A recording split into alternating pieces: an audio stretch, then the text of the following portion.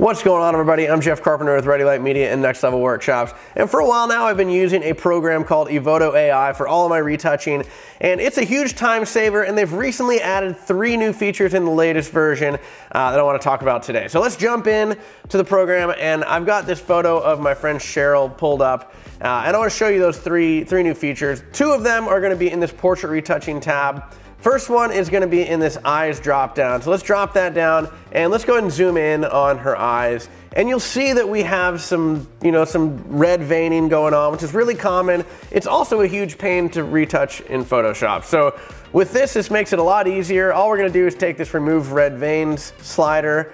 We'll go all the way up just so I can show you what it does. But I think if you go all the way to one end of the spectrum, it's going to look a little bit fake. So what I want to do is I want to dial this back to 65, 70, and that leaves a little bit of the veins there. It's going to look a lot more natural, but compared to if I was to try doing that in Photoshop, that saved me a ton of time. So moving on to the next one. All right, so now we have the hair drop down, and this is a feature that a ton of people have been asking for, and they finally added it here, which is going to be remove stray hairs. So let's go ahead and just slide that all the way up. We'll zoom out a little bit, and you'll notice that it went ahead and got rid of a ton of the stray hairs, one being this one right here that was kind of by her ear. And it also reduced some of the shininess of the hairs up top. So right away, it's a lot less distracting. But you'll see that within this hairs drop down, we've got 2 things that say within figure outlines and beyond figure outlines. So if I go ahead and slide this within figure outlines down, that's going to add back all of these hairs that are kind of over her face, maybe over her clothes. For this one, I actually really want to get rid of those ones because those tend to be the more distracting ones. And I'm actually going to bring down this beyond figure outlines, which is going to be the hair that's kind of extending onto the background. None of that hair is overly distracting for this picture, so I'm going to leave some of that back in to give this image a more natural look.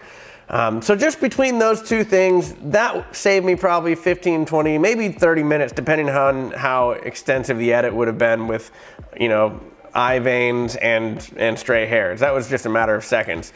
So now we're going to go ahead and jump over to this clothes accessories touch-up, the one that looks like a little t-shirt. And we're going to slide up this de-wrinkle clothing slider. And we're going to look at the shoulder here. We see that it kind of went ahead and got rid of some of these wrinkles on her shirt, or her dress rather.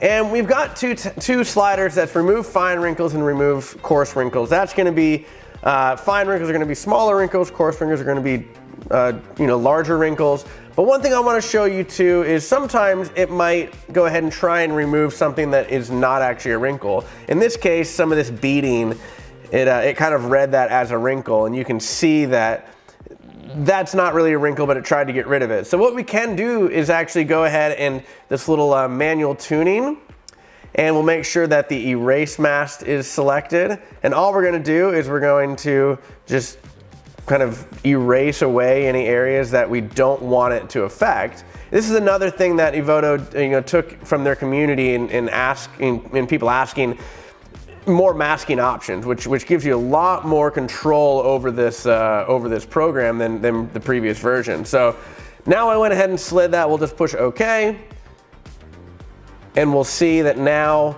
these areas weren't affected by that clothes wrinkle. So with those 3 new features, this makes this program even more powerful than it was. So again, I'm using this for almost all of my retouching, definitely all my headshots. So I hope you enjoyed this video, and if you want to see more videos like this, be sure to subscribe and follow Ready Light Media, and go check out EVOTO. You won't regret it, and I'll see you next time.